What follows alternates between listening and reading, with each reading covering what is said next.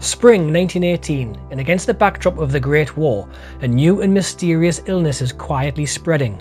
Nobody knows what it is, nobody knows where it came from, but it is beginning to claim lives in frightening numbers.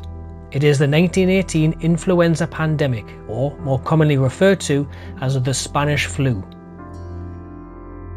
It will go on to infect approximately 1/3 of the global population of the early 20th century, some 500 million people, and ultimately kill an estimated 50 million people. Some estimations claim the death toll could have been as high as 100 million, making it one of the deadliest pandemics in human history. History records that the outbreak began in the spring of 1918. Exactly where it began is disputed, as World War I media censorship in Britain, France, Germany and the United States prevented reports in order to maintain morale amongst the fighting troops.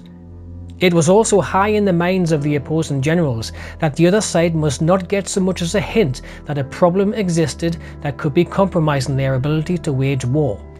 This information blackout meant that the disease could now spread, uncontrolled and unabated amongst the troops, as there was no large-scale effective operation to isolate it, and absolutely no possibility of quarantining whole battalions of soldiers who may be showing signs of the disease.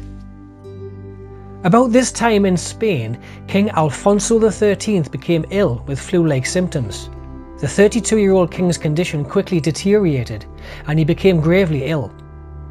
During World War I, Spain had remained neutral in the conflict, and this was due to the fact that the Spanish monarchy had close family links with both sides, and not least due to large divisions of public opinion throughout Spain.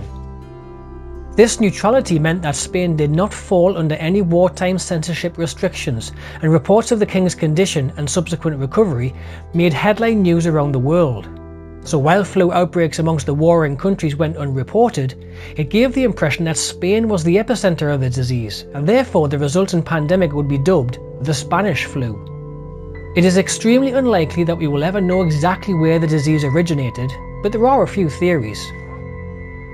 English virologist and professor at Queen Mary University of London, John Oxford, wrote in a study that as early as 1916, in a British Expeditionary Force staging and hospital camp in Etaples in France, there was an outbreak of a new disease that had a high mortality rate and exhibited flu-like symptoms.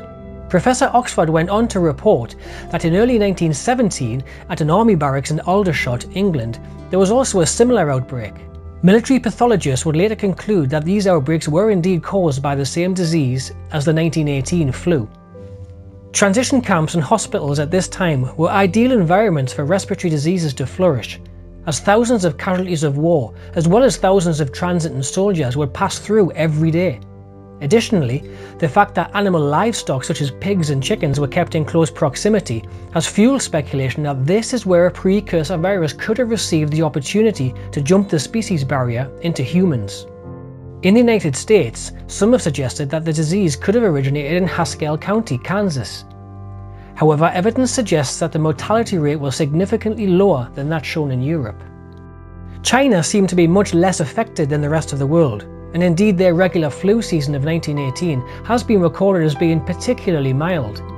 And this has led to speculation that the virus began in China, and that the Chinese population had acquired a herd immunity to the virus. It has also been suggested that tens of thousands of Chinese labourers came to work behind British and French lines and brought the virus with them. This was fueled by archival evidence that a respiratory illness struck northern China in November of 1917 and was found a year later to be identical to the Spanish flu. Despite all of the rumours and speculation, it is fair to say that we will never truly know where it started or how it began its initial spread.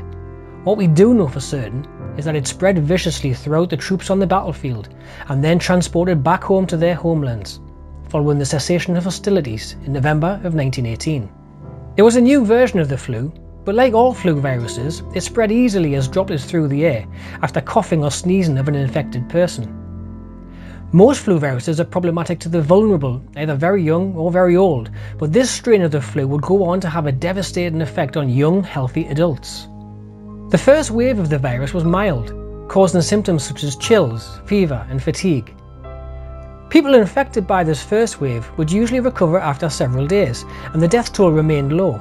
For example, in the United States there were 75,000 flu-related deaths in the first 6 months of 1918, and when compared to the 63,000 deaths during the same time period of 1915, it showed only a slight increase. However, a second wave spread in the autumn of 1918, and this wave was proved much more deadly. A new mutation had developed and was far more virulent, and October of 1918 would record the highest fatality rate of the whole pandemic. It would cause skin to turn blue and the victim's lungs would fill with fluid. Victims would die within hours or days of showing symptoms. It is suggested that this increased severity was attributed to the environment of the soldiers fighting the war. Thousands of infected patients in very close, filthy, unhygienic conditions, crowded trains, crowded hospitals were a deadly combination.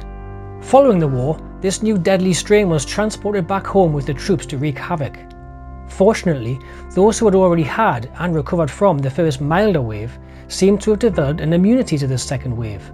However, the most vulnerable people were those just like the soldiers of the trenches, young and otherwise fit and healthy. January of 1919 would see a third wave of the disease, starting in Australia but then rapidly spreading throughout Europe and the United States. And it persisted until June of 1919. Mercifully, it was less severe than the second wave, but it was still more dangerous than the first. And reluctant to disappear, the Spanish flu had one final outbreak in a fourth wave in the spring of 1920. It was far less widespread, occurring in only isolated areas and recorded a very low mortality rate. The effects of the pandemic were global, not just in the awful death toll, but also the effects on the economies of affected areas. Even in areas with small outbreaks, businesses and schools closed in much the same way as we have seen with the 2020 COVID-19 pandemic. And despite the terrible death rates, the Spanish flu would quickly subside in the minds of the public. Almost a case of that the flu was just another dreadful consequence of the war, and now that the war to end all wars was over, so too was the risk of this killer flu. Public awareness of the dangers of new viruses would remain low until the 1990s and 2000s. With the emergence of new variants such as bird flu, swine flu, SARS and MERS, and more recently, COVID-19.